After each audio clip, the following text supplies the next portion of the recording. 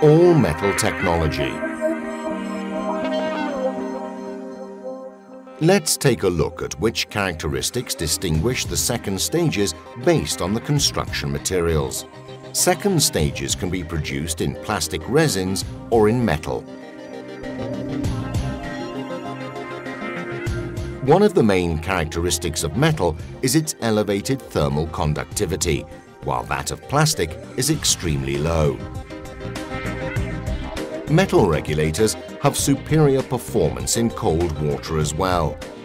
Contrary to what you might think, plastic, with its low thermal conductivity, is a disadvantage in these situations.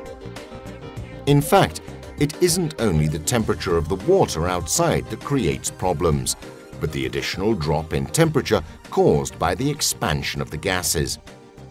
This phenomenon, related to expansion, triggers a drop in temperature to critical levels in plastic regulators, levels that facilitate the formation of ice crystals on the components involved.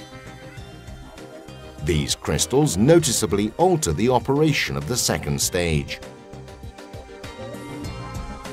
With the VAD system found in Mare's second stages, the expansion of air takes place inside the bypass and the mouthpiece, and does not directly involve the mechanical components. What's more, the good thermal conductivity makes it possible to keep the temperature inside the second stage very close to ambient temperature, that is, many degrees above the temperature required for the formation of ice. Another advantage to using metal in the construction of a second stage is to ensure more natural breathing. Let's see why that is.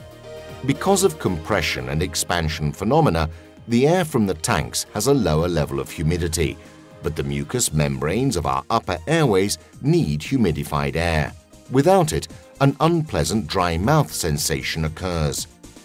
During the exhale, along with air, our bodies expel a noticeable amount of humidity, since the humidity level of exhaled air is approximately 95%. In metal regulators, this humidity condenses on the walls of the entire second stage. During inhalation, this humidity is reabsorbed by the flow of air coming from the tanks, restoring the humidity level to optimum levels. Other special characteristics of metal second stages include greater resistance to blows and abrasion, phenomena that quickly degrade and damage plastic regulators.